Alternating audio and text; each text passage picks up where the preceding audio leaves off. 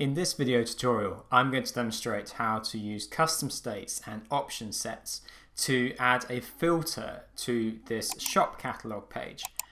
So you can see I have a number of different products, they're different colors, and they're also different products.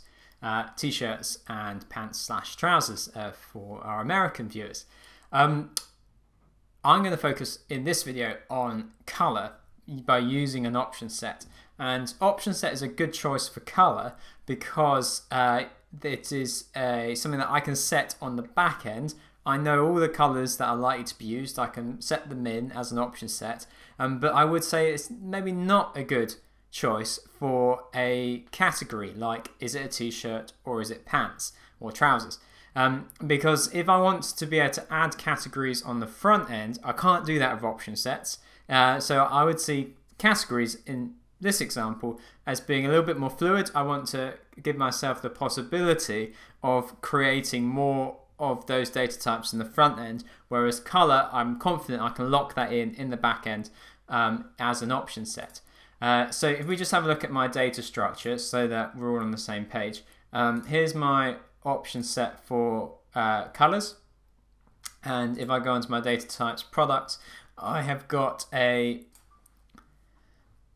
label and an image and a color set. And then if we have a look at the data, here are all my data entries.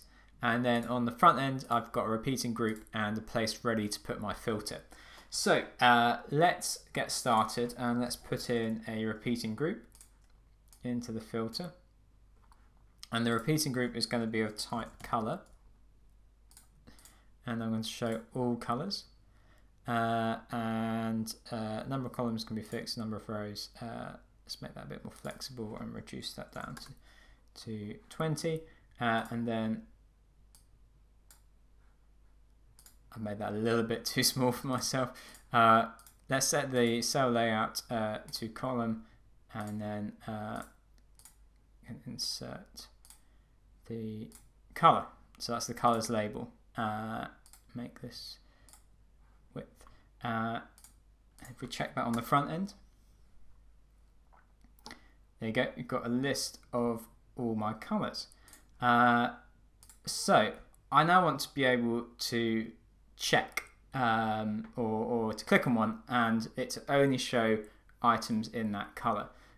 So let's do this with option sets, and so I'm going to put an icon into each of the cells. Now I need to change that to a row, and let's add a little bit of margin to the side of it, and then change it to a box, or no, I think it's square in front. Awesome, there we go. Now I've got a checkbox.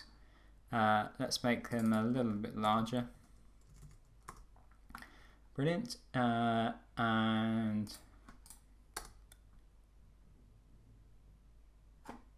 cool, looking good.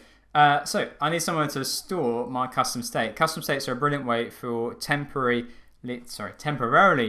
storing data. Nothing's getting written to the database. Nothing's being stored in current user. If the page is refreshed, your custom states are lost. So I'm just going to store them. In fact, that would be a little bit confusing. You can store them on any element. Just pick something logical for you. So let's call this filter container, and let's create a custom state in here, and we'll call it show color, and it's going to be of type color. Okay, and now we need to create a workflow for if a user clicks on the box or clicks on the text. So to cut down the number of workflows we do, we're going to group them in a row, set the row to 100% of the width of the cell, and then now it's in a group, we can create a workflow. So when this is clicked, we set state of filter container show color to current cell's color, and then so we can see that in action, we're going to add a conditional statement here, which is going to change the text box. So there's where my custom state is stored, show color. So when show color is current group's color, that's referring to just the individual cell. Icon to check. Let's test that. Okay, and there we go. And because I haven't set it as a list, every time I action it, it replaces. Because the custom state can only hold one value and it's overwritten by clicking another value. Now there's one other thing to add in, which is what happens if I want to remove the filtering. So what's quite common on some shops is you'd have a button up here that says clear filter. But to demonstrate the process with the checkbox, we're going to add some conditional statements here. So only when filter container show color is not cells color. So it's going to enter the color if it doesn't already contain that color. But then I need to have the opposite, and I find that color coding these really helps. So green is when data is being added, red is going to be when data is removed. So then I invert this statement. So when the filters custom state show color is current cells color, I'm going to, and here's a little trick with custom states, if you want it empty, you just leave it empty.